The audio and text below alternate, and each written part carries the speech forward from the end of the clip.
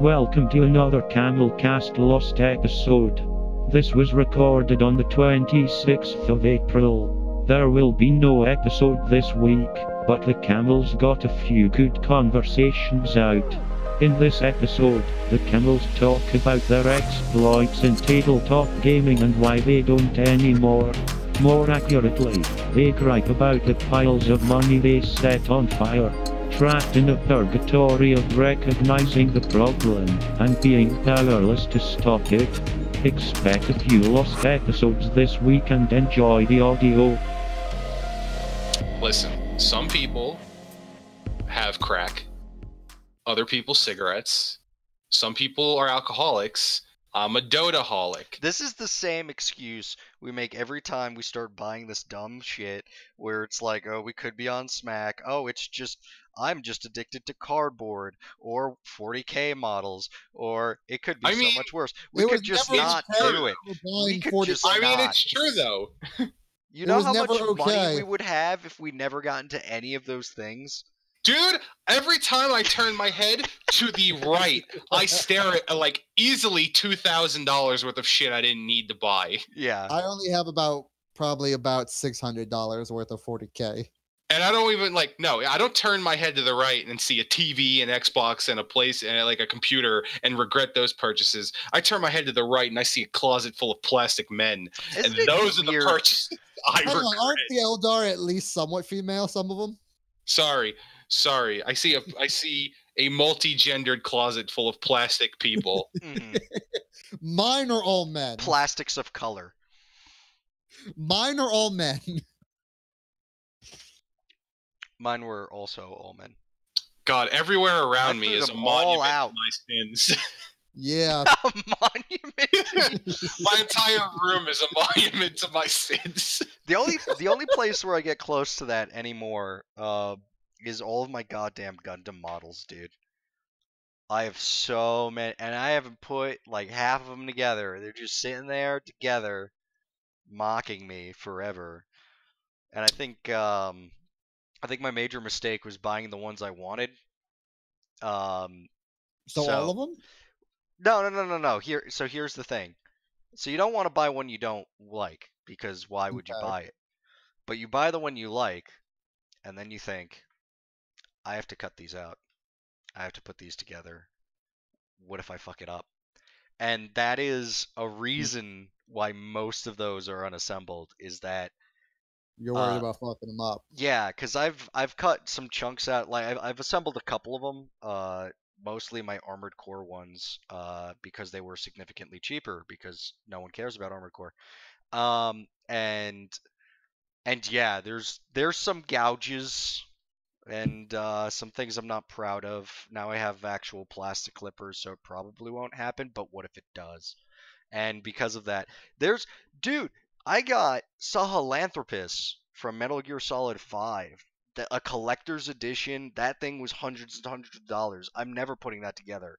I can talk all I want about putting it together. I know in the back of my head I'm never going to have the confidence to take those bits of plastics out and cut them out and put them together, because it's you just so gotta not expensive. care.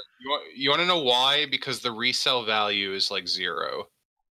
Yeah, but that's not. I don't care about it for that. I care about it for the sale value, like what I did sell. You know, like what they did. I got 2 comments I have to make. One, definitely title this cast "Monument to Our Sins." Very good. Yeah, no problem there. I agree. And 2, I blame you, each and every one of you guys, for like this being wasted money, because I'm like the only one that would play and everyone else wouldn't. Well, I literally threw both my armies out.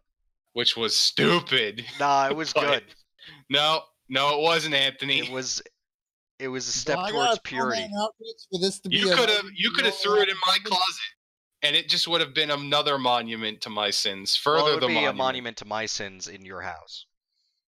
But God, so many, so many.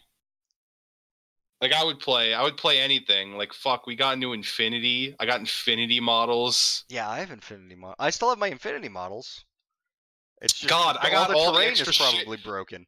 Oh yeah, it's fucking fucked up. But I blame Sean for that because Fucking Sean fucked gave up. it to me in a big box and it was all messed up in the box. Like he just tossed it all in the box.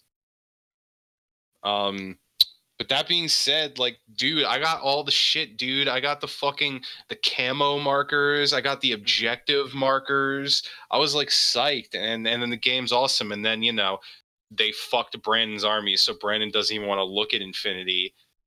That And, I do think. Well, that's silly on two fronts because not to badmouth Brandon, but I think like we will totally just let him play it. Like we don't give a shit, but he just won't. He doesn't And want to not play with the rules. He's a but rules no, guy. but the rules still exist. Like the only thing that is the only thing that moving we it- got a house is that, hey, you can just like use JSA yeah, models just in your ignore the Yujing army. sectorials. Just pick your units. You could still use the same prices. It doesn't matter.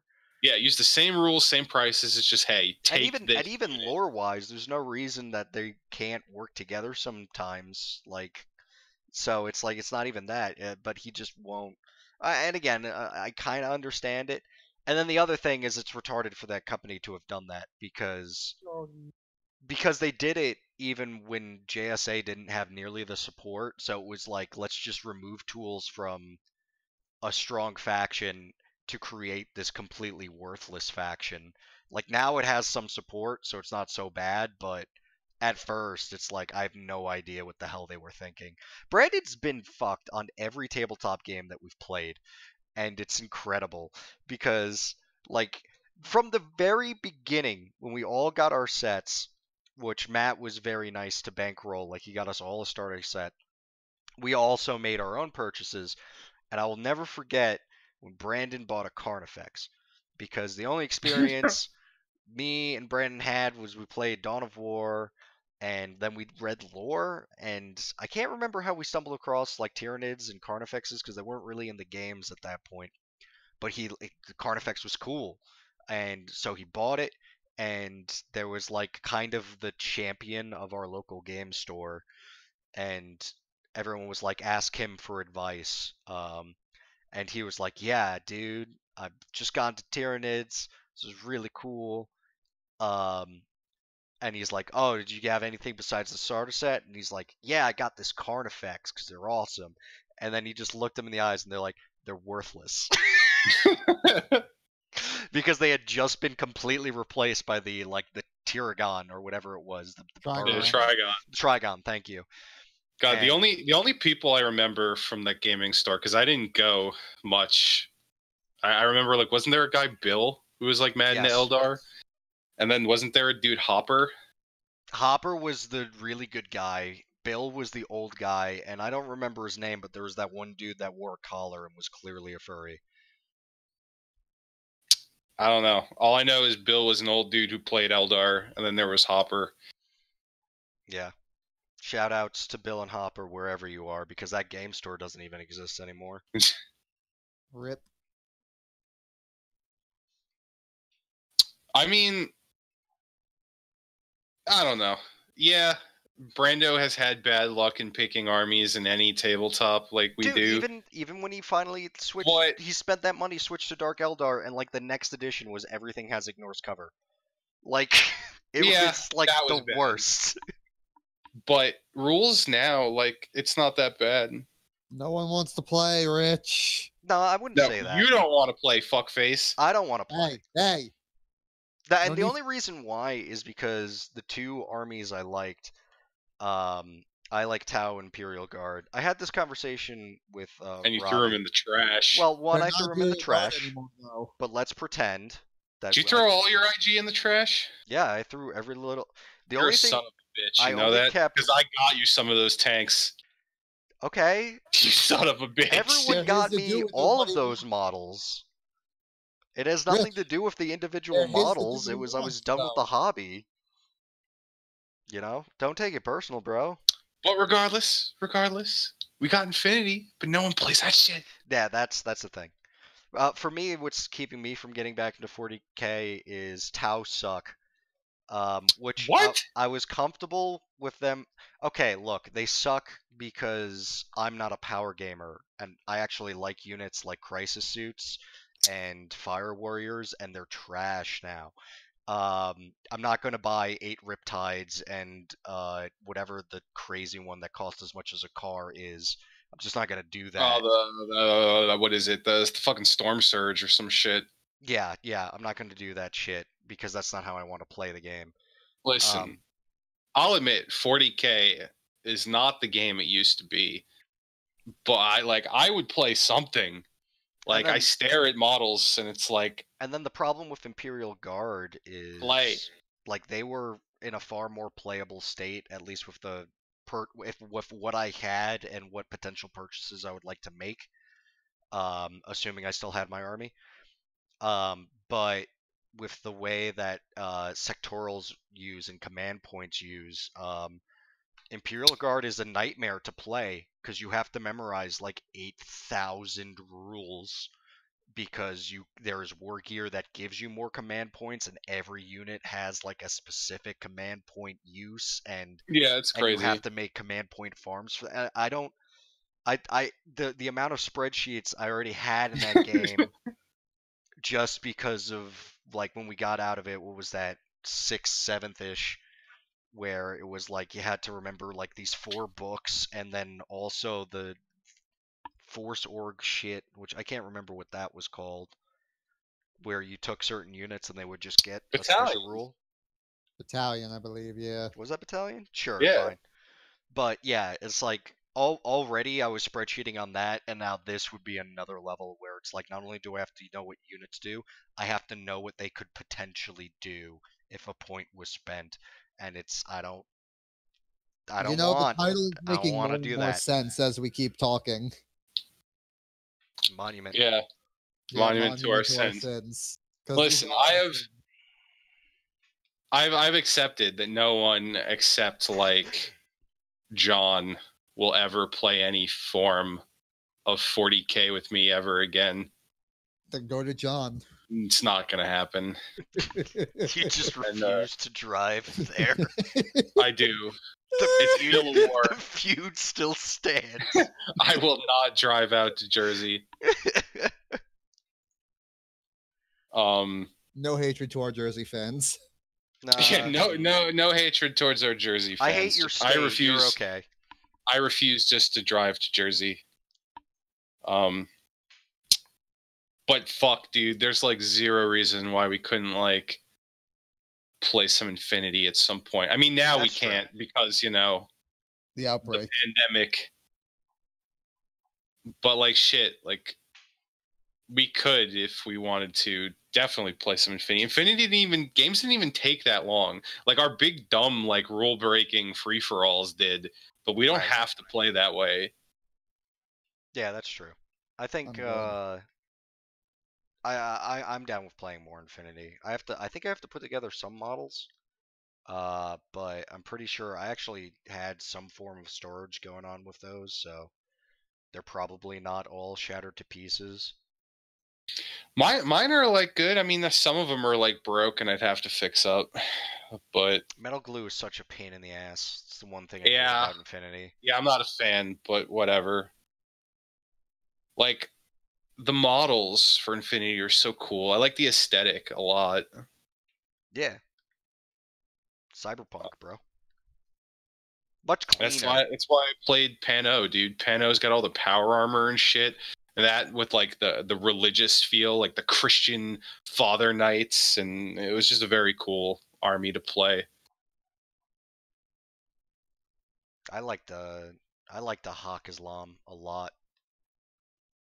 Especially that one sectorial where you could get the iguana from the nomads. It was awesome. Such a good blend of units. The iguana is like one of the coolest freaking models in that game, and it's probably one of the only what were those called? Tags? Yeah. It was probably one of the only tags that, like, when the pilot came out, they were actually useful because they still had an HMP. A tag in a tag. Mm-hmm. Sick, dope. Dude, my favorite was like the Pano cutter, dude. Like a tag with TO camo and a heavy machine gun. Like, this shit was awesome. Like, Peno had a lot of cool shit. I felt very weak in the hack game and the counter hack game, but that's just a weakness of the army. You know, it has to be there. They can't be good at everything, you know? Yeah, that's literally what it's designed for. But, the shooting was trying very to good. outshoot you guys, it was a fool's errand. You had better armor and better optics to actually hit things. Yeah, Peno's kind of nuts in the shooting game. Like, you have things like Nise's that are ridiculous. You have I believe, actually, I looked at the rules very recently. I think they buffed mimetism too. Oh Jesus! Which is like, I think it's like a what was it, mimetism? It used to be like a -3 to be hit. Now I think it's like a -6. It's like basically TO camo without the camo. It's a little stupid. It should be noted that, yeah, even this, since it's been so long since we've freaking played, what was it? We were in 3, weren't we? And now it's going to like 4 or 5? Yeah, I think we were in N3. I don't think it's in 5. I think it's only in 4, but I could be wrong. Maybe 5. I don't know, but we don't yeah, know what so, edition it's in. That's how long it's been since we played. Yeah. So Nise's got even better, and they're already like a staple unit in Pano. Like Aquila Guard are fantastic. The Swiss Guard were awesome. The tags were incredible. Pano is just cool. I like Pano a lot. Again, I think the main death keel, less than our like will to play versus anything else. Because again, I don't think any of us really have much of anything against Infinity, and even certain elements of 40K. Like we just complained about it for a bunch, but you know, there's also elements that are good.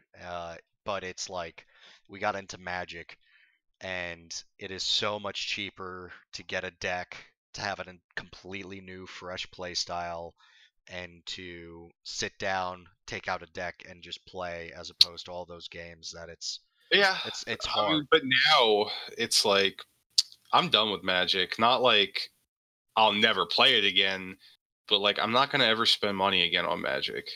Like, I'm done like buying Magic.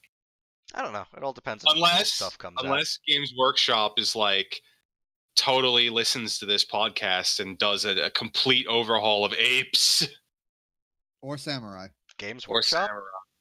Sorry, did I say Games Workshop? Yes. I mean Wizards of the Coast. Sorry, I got Warhammer. Games Workshop on the brain. too. Bring back Jokiro. Make him an army. Samurai or Apes, or crush 2 birds in 1 stone and make Samurai Apes. There you go. Apes with Bushido. Apes with God. Bushido. That I would buy that. 100%. I know you would. Okay, so here comes the real problem. We're very small. Very few people watch us. If by some miracle in the next set there is a Bushido ape, we have to sit down and stare at each other and go, was that a random coincidence? or are we getting listened to by Wizards of the Coast? One of our viewers is someone from Wizards of the Coast. One of our like 10 people who watch this. Listen, right, yeah. Listen, I wouldn't put it past Wizards of the Coast. I mean, they let Matt Mercer make content. Why can't we make content?